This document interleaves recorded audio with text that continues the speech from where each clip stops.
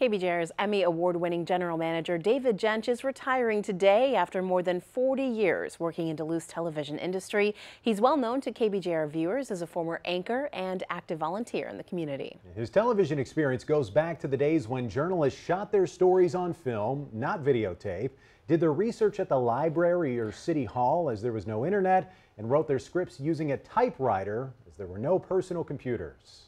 So this is my sign off after 43 years. It's rare that one gets a chance to do what I'm finishing up tonight.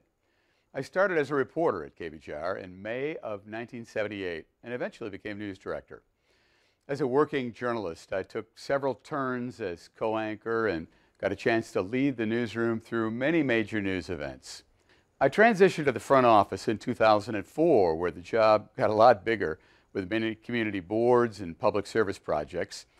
There were highly visible changes like bringing CBS 3 into the building and the launch of My 9 Sports with its live coverage of UMD hockey.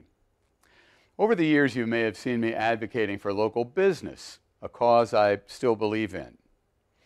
Along the way, I've had the honor of working with and mentoring some of the best journalists and television professionals to ever set foot in a Duluth Superior television station. Many are gone now. A number of them have had distinguished careers both here and in other cities across the country, and even at the television networks. They can all be measured in fairness and accuracy in reporting and dedication to their viewers and the community. I've always felt you can tell any story worth telling in a minute 30 on TV, and I've gone just about that long. So I'll sign off with these words. Thank you, the viewers, for the honor of letting me and us serve you these 43 years.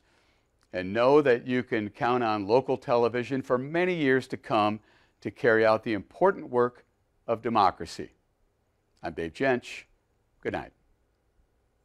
David's going to be so missed around here. Such a strong leader at this station for, as he was saying, a very long time, as we saw in those photos. Yeah. A very long time, but also a mentor to a lot of journalists, myself included. And such a wealth of knowledge. Anything that's happened here in the last 4 decades, he knows exactly where it was, who was involved, who you need to ask about it if you're trying to do a story on it, especially when you come to this community as somebody who's new.